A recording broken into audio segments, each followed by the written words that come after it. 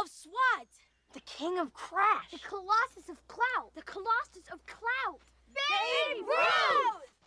The Great Bambino! George Herman Ruth Jr., or as most of you know him, Babe Ruth. The man who started chewing at the age of 8. The man who started drinking whiskey at the age of 8. The kid who signed with the Baltimore Orioles as a local right-handed pitcher at the age of 19 is the most overrated player of all time. Before I get into that, let me give you a little backstory. So Babe Ruth, like I said, was originally signed by the Baltimore Orioles. He actually lived out of what's now Camden Yards. He lived right outside of there. Was eventually traded to the Red Sox from the Orioles because the Orioles owner was going broke. And eventually, the same thing occurred in Boston. A guy bought the team. He didn't have enough money to sustain the team, so he had to trade Ruth to the Yankees. And we all know how that trade worked out. The Red Sox were cursed for, what was it, over 100 years. Babe Ruth is responsible for the pinstripes being on the uniforms of the Yankees nowadays because Babe Ruth was so fat that they wanted to make him look slimmer, and putting pinstripes on the uniform would achieve that goal. Ruth would often get into fights with hecklers, and on one occasion he got more than what he bargained for, as when he jumped into the stands to go after a heckler, that heckler had a knife on him and pulled it on Ruth.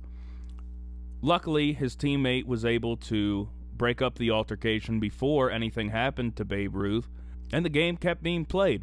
He often got thrown out of ball games for arguing balls and strikes. On one occasion, he argued balls and strikes while he was pitching a game in the 4th inning, got thrown out, was relieved, and the Yankees ended up pitching a perfect game. However, he was not credited with a perfect game, nor was the other. He was just credited with being a part of a combined no-hitter. But he would always be arguing balls and strikes and would get thrown out quite often.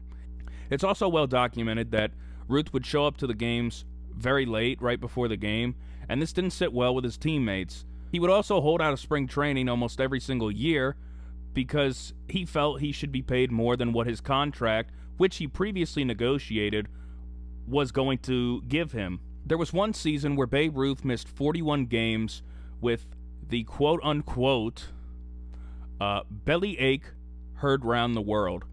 What? There was one time where Babe Ruth was playing left field at Yankee Stadium, and he lost a ball in the sun. Like any quality teammate and stand-up player would do, he refused to play the sun field ever again, and the Yankees moved him to right field when playing in Yankee Stadium. His bat's name was Betsy, and that bat was later determined to be illegal by the MLB and banned because it was made of 4 different types of wood glued together. In the infamous called shot, Ruth was being heckled by the Cubs dugout, and he pointed to the Cubs dugout, which you can see in this photo. He later on, after the game, was interviewed by the media, and he said, "Oh, I pointed to the center field flagpole, and I said I'm going to hit the next pitch over the flagpole." You be the judge of whether that happened or not. I'm quite skeptical. Babe Ruth had a sub-3 ERA, which is nothing to sneeze at until you come to the realization that Babe Ruth pitched in the dead ball era. It wasn't until Babe Ruth started hitting that the modern era of baseball, or the live ball era, began to take form, or it was called the modern era of baseball, because people started hitting home runs. Babe Ruth debuted in 1914 and pitched until 1920. Earned run average was not even a statistic kept by the MLB or baseball in general until 1917.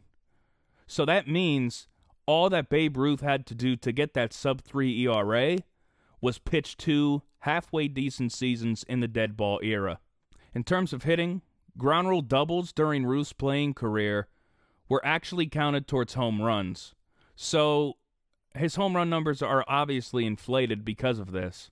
Ruth also played the majority of his hitting career in the Polo Grounds, which is underneath 300 feet down the line, and is actually 258 down the right field line. Babe Ruth is only regarded as the greatest player of all time because he was getting great press and also great marketing in general. He was starring in vaudeville shows, which is like comedy-type shows, and when you get your name out there, people start to believe that you're greater than you actually are. If Babe Ruth played today, I don't think he'd make it a month in the MLB. I think Tim Tebow has a better shot than Babe Ruth does.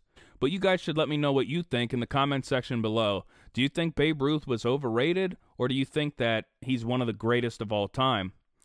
I'd really be interested to see what you guys have to say. Thank you for watching, and until next time, peace.